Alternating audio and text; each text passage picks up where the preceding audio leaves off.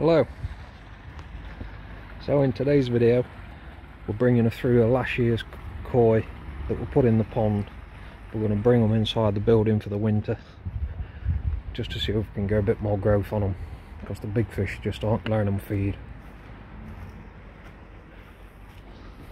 See what we can get. Quite a few shero, and there's Tancho Sankey, but actually she looks like she's going to be a Tancho shower.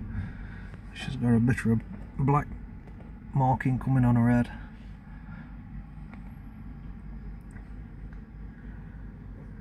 Going to be a really nice fish. I'm not bothered whether she's going to be a Tancho Sankey or a Tancho shower. With some really nice sheros in here as well.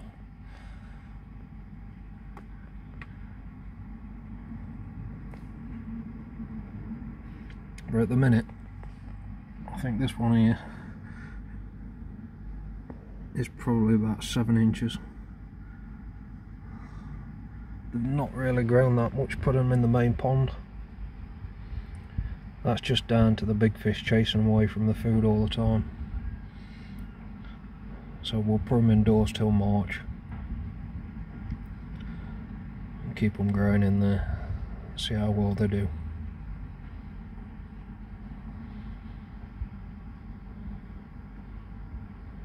But not bad quality for homebred koi. Well, I don't think they are anyway.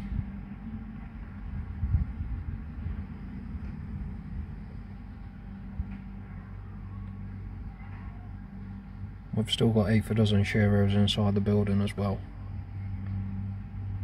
But we'll do an update on them in March, see how they've come along.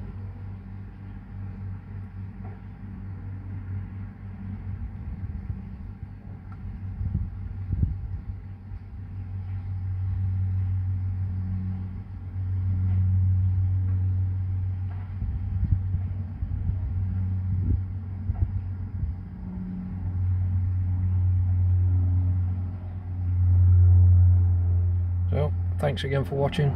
If you've not already subscribed, then please subscribe, and you'll see all this year's fry and see whether they turn out anything like these. So these are just a few that I put in the main pond a good few months ago now. Normally the Aaron comes and pinches them, but it hasn't been this year, it hasn't took any. Same as I say, if you subscribe you'll see all the fish, or all the fry that we've bred this year, and see how they turn out. And you'll see how they grow. So thanks again for watching, and we'll see you in the next video.